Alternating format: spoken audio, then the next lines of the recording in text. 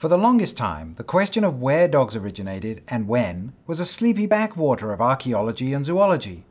Most people agreed that the earliest evidence for dogs was from about 12,000 years ago, towards the end of the last ice age. At the end of the 20th century, all that suddenly changed. First came a rush of new reports using DNA analysis that produced much older estimates for dog origins, placing the first dogs over 100,000 years ago. Then followed a wave of reanalysis of archaeological remains that had been classified as wolves from 30,000 years ago.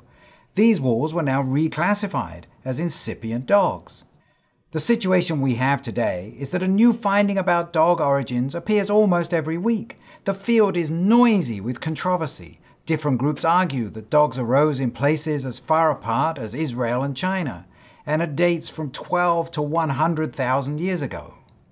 In this edX course, I will provide you with the tools to make up your own mind about where and when dogs arose.